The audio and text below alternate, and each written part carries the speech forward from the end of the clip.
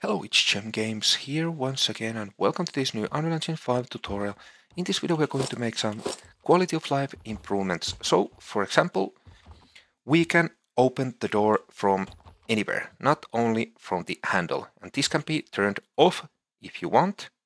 And also, when we open the door with the key, it will automatically open if you want. That can also be turned off.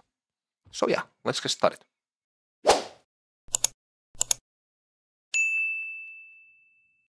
First, let's fix a few little things that I noticed.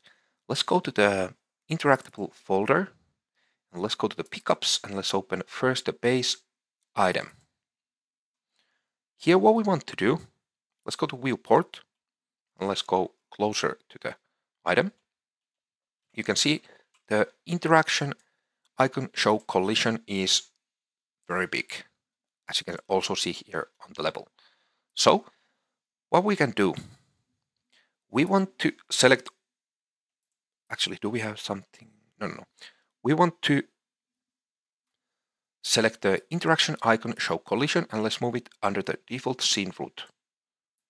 Okay, now when it's here, let's set its location back to 0 and scale, let's scale it to be 1 on all of these.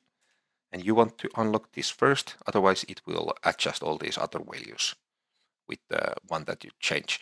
Okay, now you can see it is starting to look better. Now, one more thing that I want to do here is I want to change the sphere radius to be 150. I think that's better.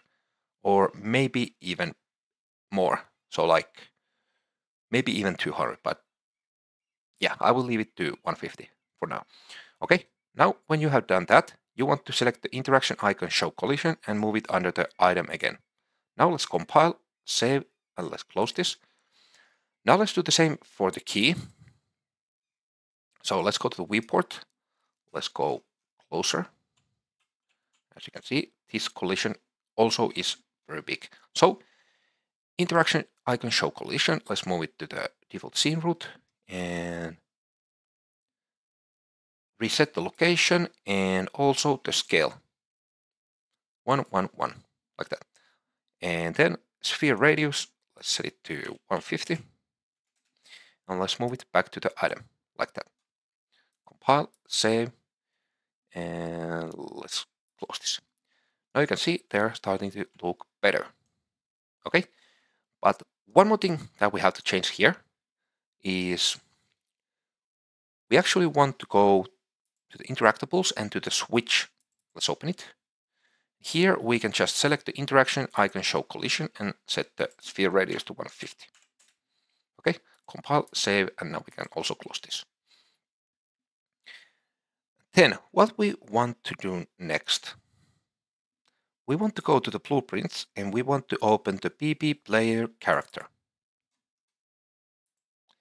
And here on the PP player character, we want to open the interaction category here on the variables and interaction range. Let's set it to 150. Okay. Compile, save, and we can also close this. Now we have to go back to the interactable and let's open the blueprint class called door. And here we will have to do a few things. First, let's actually go to the viewport.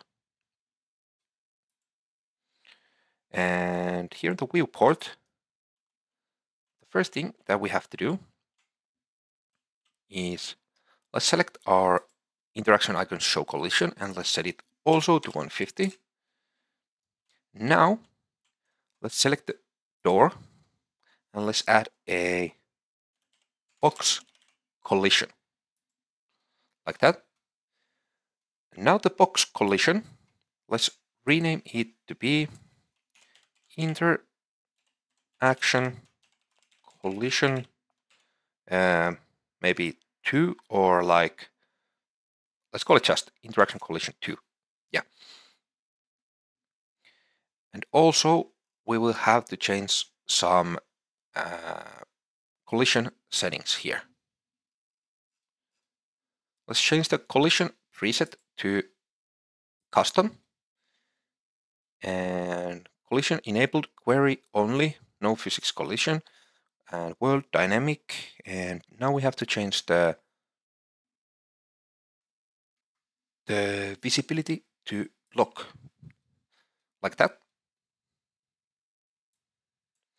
Now we will have to change its location. So let's go back up here, and location set. Let's set it to 105. Then scale. Let's unlock this like this. The X scale 0.15. Oh, sorry. Actually, sorry. X scale will be 3.27. No, why is it like that? Oh, I'm stupid. Sorry. 1.82. I have already done this, so yeah. And Y scale, it will be 0.50, like that.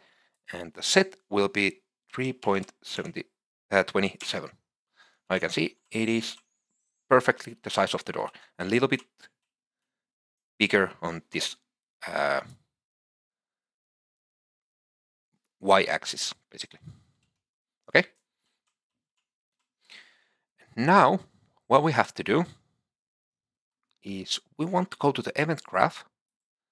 Let's actually compile and save all because we have 7 unsaved things. Now let's go to here to the begin play. And what we want to do, we want to actually create 2 new variables. The first one will be called door fully interactable, something like that. And let's put it to the category of settings, maybe. And we can also put the re-interactable settings, like that. And now the door fully interactable. Let's compile so we can set it to true. Now let's get that variable here on the begin play. Let's get a branch, so P and left click. And if it's true, what we want to do, first we want to get our interaction collision, not the interaction collision 2, but the original one. And we want to destroy component. So if we have set the door fully interactable to true, then we don't need this component anymore. And also what we have to do with the interaction collision 2, oh, what did I do? So interaction collision 2, let's get it here and let's set tags like this. Now from the component tags, we want to make array. Now let's open or select our interaction collision and let's search for a tag. We can see we have this interact tag here. So let's copy that. Let's paste it to here, like that. Now we can close that. So now we will be adding the interact tag to the interaction collision 2. And then what we want to do is we want to set the interaction icon show collision to the middle of the door, basically. So how we can do that is when we select our interaction icon, you can see we have set the location X to 50. So we want to set -50 on this one. So here, let's get the interaction icon show collision and set relative location. Now we can just set the new location on the X to -50. And what that will do is, I'll show you quickly. It will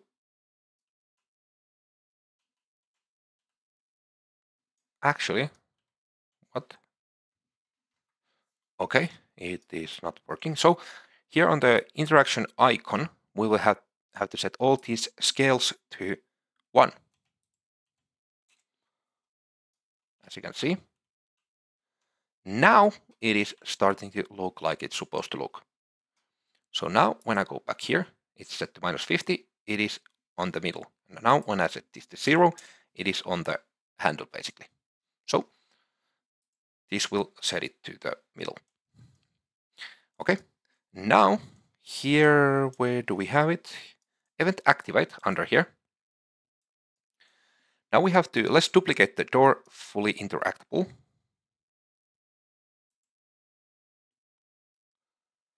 And let's call this variable open after unlock or something like that. And when we activate the door, so we basically open it, we want to add a branch here. And we want to check if we open after unlock. Let's also compile and set this to be true, and it is already because we duplicated the door fully interactable thing. And after that, we want to just call the open close function, like that, simple as that. I will actually move this a little bit closer to here. Yeah, something like that. So now everything should work. So let's compile. Let's save all. Let's go to our level and let's see how all the collisions are looking correct size. So let's actually try it. So now we have set both of these door fully interactable to true and also the open after unlock to true. So now when we play, we first pick up the key and the base item, go here. You can see we can interact from anywhere. Now when we unlock it with the key, it will open. Okay, I think it's working really nicely. So yeah, I actually think that was all for this video. If you liked what you saw, please click the like button and subscribe for more. And yeah, hope you have a great day and see you on the next one. Bye.